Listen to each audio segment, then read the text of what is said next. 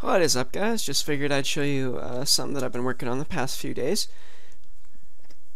So I started this 2 days ago, and here's a progress report of sorts.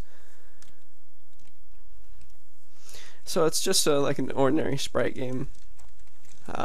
It's got tiles, not very good collision control yet since you can walk straight through them, but you can jump. Oops.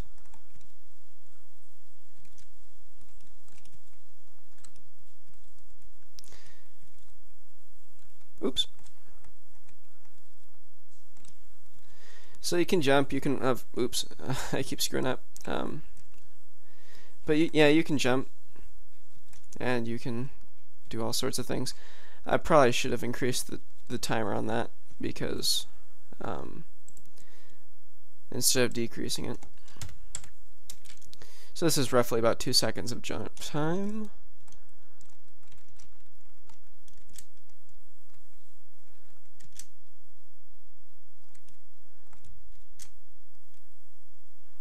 And this is the player's position in the window.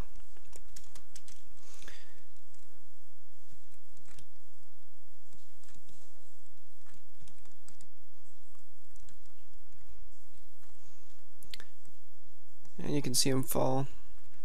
All that fun stuff. So that's what I've been working on the past few days. It's not very good, actually, which is kind of a shame, but at the same time, you know, that's how things are.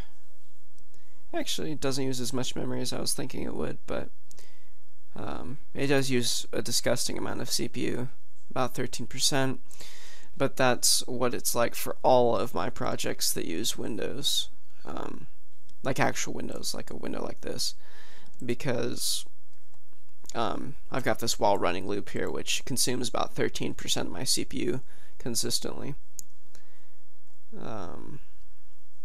And this is just me like manually setting up the stuff, but so yeah, I mean, that's what I've been working on the past few days. So